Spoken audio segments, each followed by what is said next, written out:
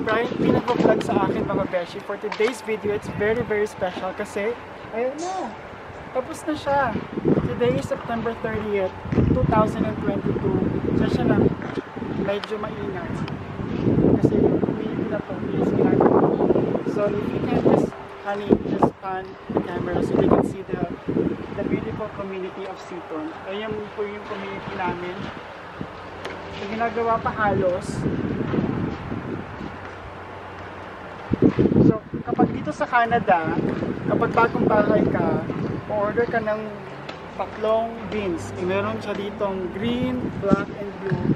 Green is for organic, but food waste and scraps is black yung halo-halo na.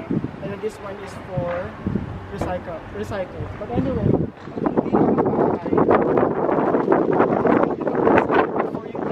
medyo mahal yung mesh, kaya mabilis na tayo sa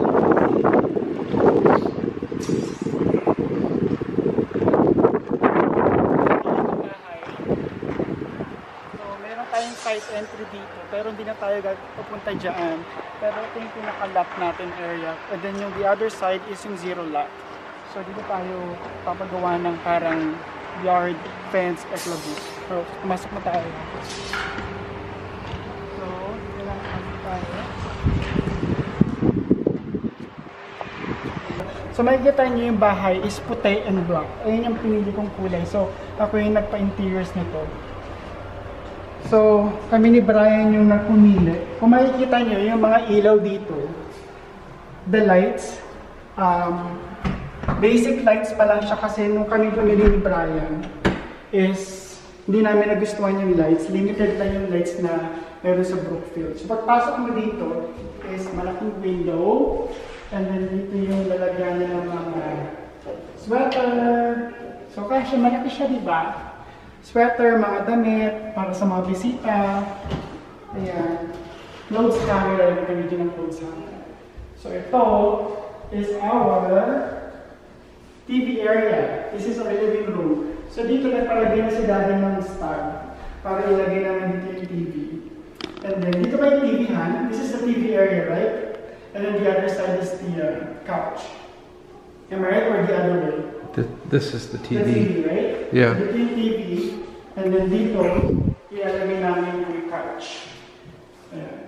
So, ito yung pinaka-malaking another window dito. So, bright and blue at lagoon. Hindi ko naman siya buksan. So, bubuksan ko siya dito sa gilid. Pareho siya. And then, dito naman tayo sa may dining area. So, sa may dining area, katapat lang siya ng kitchen area sa may island. So may dining, dito ko siya nasusukat. So, pero bumili na ako ng dining table tsaka apat na chairs. Yung dining table na pinili ko is yung wood na rectangle. Pero wala pa ako nabibiling bench kasi hindi ko na kung bibiling ko is yung bench na may parang backrest or yung talagang bench lang talaga siya. Anyway, ito. So kung makikita nyo, basic light pa lang talaga siya. As in, bombilya pa lang siya kasi ayoko ng mga choices nila doon. So pipili ako ng mas magandang lights pag nakalabas-labas na kami. So ito, pakita ko sa inyo ang kusina. Ito. So ito is from Brookfield. Ito na, at least nagustuhan ko yan from Brookfield. And then this is our sink. Show them our sink, honey. So ito yung sink na napili ko. It's matte black. And then double sink na siya. And then black yung napili kong sink. Patawag ito faucet. Tap. And naiila din siya. Tulad na before. Tapos na napapalitan din siya kung gusto mong yan. Either parang pa-rain shower o ganyan. And then ito is ang aming fridge. Ito. So ito, ang di ko lang nagustuhan sa fridge na to is wala kaming water dispenser. Tapos ito yung dispenser niya ng ice. Pero ang problema dito, wala kaming water dispenser, so bibili pa kami na pitchel. Hindi tulad sa bahay namin sa mga may pitchel lang. So ito yung mga Tapos, nilagyan ko to ng tape kasi dapat soft yung pagsarado mo sa kanya. Ganyan siya dapat. Yan, soft. Ito, hindi siya nagko-close. Ayan, ganyan siya. Pati itong isa, hindi siya nagko-close. Ganyan siya. So, papagawa ko siya sa book film. And dapat talaga, i-check mo talaga siya pag nilipat mo. And then ito, finally, is wood fan. So, pinili sa amin, pinakita na sa amin kung paano pagganayan siya. So, 3 modes siya. Meron siyang parang mild, medium, and high. And popular. Yan. Tapos ang aming stove, hindi ko pinili yung gas range kasi mahirap siyang linisin. Yung may mga grills pa yan. Tapos ito yung aming pantry. Pantry, Emma! Pantry! Maliit lang siya yung pantry. Show us our pantry. Kailangan lagyan siya ng ilaw kasi kung hindi madilim yung pantry. Emma, come out! Come out, Emma! So, dito na. Dito tayo sa unang kwarto. Ito yung papuntang basement. Hindi na tayo pupunta ng basement kasi unfinished naman yung basement, besh. Pero ito yung papuntang basement. Ito yung side entry na sinasabi ko kanina sa sa start ng vlog. So ito is lalagyanan ng kung ano-ano and another lalagyanan ng kung ano-ano. Can you show them honey what's inside? I mean, how big it is inside? Oh. Yeah. And then ito is yung likod. So pwede tayo maglagay dito ng bench. The problem if I put bench in here, they get too excited, yung mga dogs. Tapos kinakalmot nila to kapag may nakita silang tao doon. So, siguro hindi ako maglalagay ng bench no. Kasi I've learned from my mistakes sa may bahay namin sa Mahogany. And then ito na ang kwarto ni Mami at Daddy. So, ito kung nakikita niyo, medyo maliit yung kwarto ni Mami at Daddy. So, ang magiging plano ko, kasi ito is paloob yung pasok niya. Gagawin ko siyang barn door. Tatanggalin ko to, and gagawin ko siyang barn door dito sa labas, or sa loob. Ano ba? Siguro sa labas. Para magkaroon siya ng... On their side, it's more their control. They're more control? Ay, ganun ba? Sa loob ba? Inside, then they can... Otherwise, if they're wanting privacy and someone else can accidentally open it. Yeah. And then here is the room. It's a big window. So, may kita may mga kapitbahay, pwede ka makimarites. May kita niyo duplex yung mga nasa likod namin. Meron na kaming gravel sa garage. Pero, kukontakin ko pa yung aming construction company para magawa na yung garage ng garage. So, sinapudra-pudra, ito yung kanilang closet. Ayan. Ayan yung closet nila. And then, ito na ang kanilang washroom.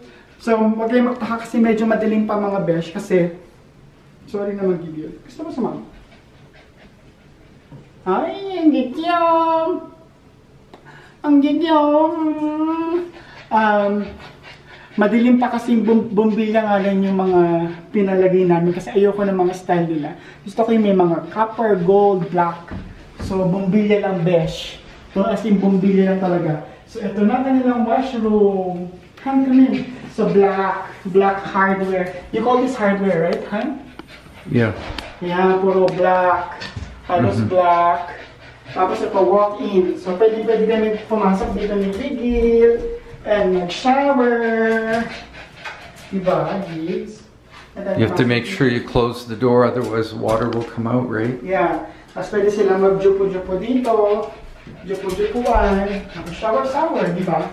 Kasi pag tumatanda ka na, when you grow old kasi, ang hirap na ng tab dito sa Canada kasi mag-step ka pa ng gano'ng kataas, di ba? Sinamudra-pudra.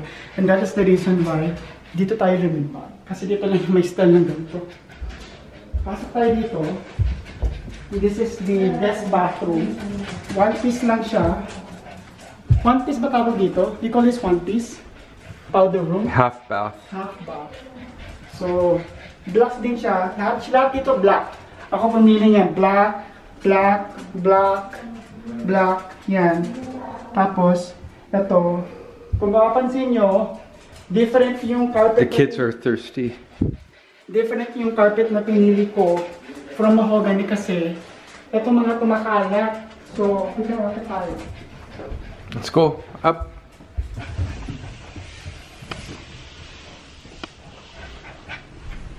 So, pagkakit dito, ay yung chandelier na yan, papalitan din namin yan. Kasi, ito yung pinaka-basic na chandelier na meron sila. Sabi ko, sige, ilagay nyo lang yung basic kasi papalitan ko na lang siya kapag nagkapera na tayo ng bongga. So, ito yung ating laundry area. So, gusto ko to. Gusto ko to. Can you show them, Han? Ito, gusto ko to. Gusto ko itong napili ko. May umuto! Someone farted. Oh! Anyway, may mga shelf dito. You can show them the shelf. May mga shelf dito. Ayan. Pag magpapalaundry ka, tapos meron dito na siya itong washer and dryer. Ayan. Washer and dryer. And then, ayan na. Ang ating laundry area. Patayin lang natin para tipid tayo sa kuryente. Who farted? Who farted? Emma? Confess. Laki ng laruan. Laki ng playground nila. So, ito yung living room number 2. And then, dito tayo sa bathroom number 3. Bathroom number 3 is ito. So, ay, may pa-towel sila. May pa-towel. And then, black din yung hardware na pinalagay ko. Para, ay, galing ha. Umuha kayo. So, ito yung black din. Black. Did you test this, huh? No, that's fast. Black, ayan. So, ito is tab. Tab. So, kung mapapansin nyo, pag matanda ka nang hirap mag-ganon sa tab. So, kaya, kina Mami at Daddy is walk-in na yung pinili ko. Because this is gonna be Brian's office. Right here is Brian's office. So, halos pareho lang siya ng guest room sa isa. So, parang pareho lang din siya ng kwarto ni Mami at Daddy. So, may closet lang dito. Tapos may window doon. Very similar lang siya sa kabilang kwarto. Pero mas malaki lang to ng konti. It's bigger na parang 1 foot lang yata. So, dito tayo sa kabila. Ito na siya. Yung kabila. Ayan. Tapos may window din doon. So, kita niyo yung mga lights dyan. Lahat yan is papalitan natin. Lahat ng mga light fixture. Kasi yung basic lang meron sa Brookfield. Hindi ko nagustuhan yung mga ilaw-ilaw doon. So, pasok tayo sa last but not the least is the master's bedroom. Come on! Ang dami ko mga audience. Ang kinaganda dito, kasi pwede mo siya malak. Yeah, may lock siya. Lahat ng pinto dito is pwede mo malak. Unlike ng bahay ko dito sa mahogany, hindi siya pwede. This is our walk-in closet. This is bigger than my walk-in closet sa may mahogany. So, basic lang yung shelvings niya. So, balak ko itong bago pag mayroon tayong budget. And then, ito, be careful, han. Ito is, may dalawang window dito. And tinilagay namin dito yung para sa TV. So, di ko alam kung dito ba yung bed or dito yung bed. Marites si Kimor. And then this is it. Our final room. This is the 4th bathroom. So kami ni Brian is tab. Yung pinili namin kasi wala na akong budget nung time na nagpapa-mortgage ang lola mo. Hindi na kinaya ng budget ko. So, ito. Bakit nga pala black? Bakit ito ano? Bakit ito stainless? Ngayon ko rin napansin. But anyway, nagustuhan ko ito. Pati itong files na pinili ko, lahat yan. And then meron siyang shelving. Meron ditong shelving sa gilid. Para sa mga towels namin ni Brian. Dito. And then may window. Papalagi ng busy. They're so busy. Yung mga kapitbahay namin. Anyway, bakit yun, no? Kunin ko lang tong camera kay Brian. Ayan, kinuha ko na yung camera kay Brian kasi nagpakuha lang ako para bongga. Bakit itong mga kapitbahan namin is nagpapa Busy sila mga beshi, no? Nakakaloka. Anyway, bigla akong nagtaka ko doon kasi kung bakit So we'll bring stuff in? yeah, we can bring stuff now, Han. Kasi pareho lang pala. Mom? The bowls first, Han, maybe? The what? The bowls so the kids can drink? Yeah. So yun na, Besh. So, hope you guys enjoy my empty house tour sa new house. I'm so excited. Lipatan na! Lipatan na talaga. Ito na yung mga madugo, Besh. Lipatan. Tom Jones pa naman kami. So, bye-bye.